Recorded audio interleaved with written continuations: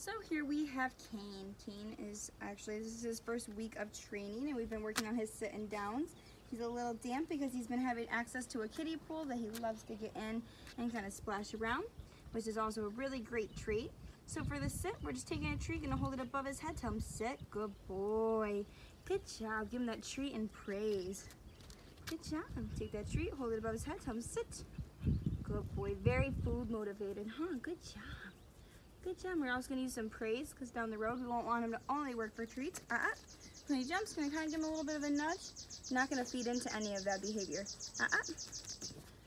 Once he comes down on the ground, I'm going to reward the calmness. There we go. So once all 4 feet are on the ground, he gets a reward for that.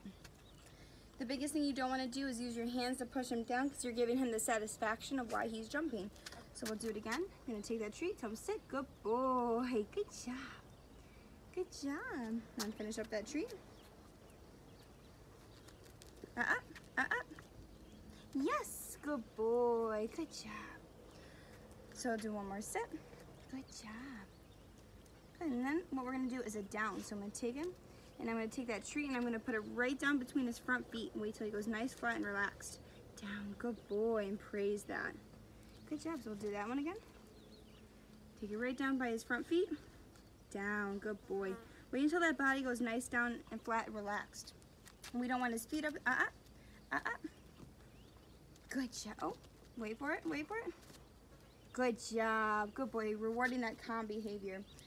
The reason we wait till he goes nice, flat, and relaxed is we just don't want to reward any of that like belly rub behavior or anything, because down is a structured command or position. This is just some excitement. Puppy antics, like I said, he was just swimming, so he was having some fun. Down, good boy. So just like with the down, how I want him nice, flat, and relaxed in that down structured down position, I want to do the same with a sit. So what I mean by that is, when I put him in the sit, wait till that butt hits the ground, and make sure those front feet are on the ground as well. Because if he's pawing and batting at me, I don't want to reward that behavior. I want a nice, calm sit. Good job. Good job. Using positive marker words like yes, good boy, sit. Good. Down the road, sit's going to correspond with this hand gesture, down will correspond with this hand gesture, but for now, we're just using that lure phase to our advantage. Sit, which just means we're using a treat to entice him to do these things. Down. Good job. So that's a down from a stand. We're going to walk again. Down. Good boy. Oops, he dropped his treat. There we go. Do it again. Sit. So we don't want him to think it's okay to get my hand. So that's just a puppy thing. Right there we go. So putting that treat between my finger as well as the palm of, or the body of my hand. This way he doesn't get my skin and he only learns to take the treat. There you go. And that's how you work through that puppy like nipping behavior, which is very normal. Sit. Good job. Make sure he's only nibbling on that treat.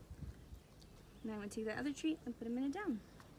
So as always, we're going to sit here. He's going to get some praise. We always end on a sit and a down, or a sit, whatever is his strongest command, and then with some praise, just to make sure that his last memory is a positive one, because we want it to be that he looks forward to training, he enjoys doing so, and that, like I said, last memory of training is a good one. So this is Kane in his first week of training, working on his sit and downs. Good job.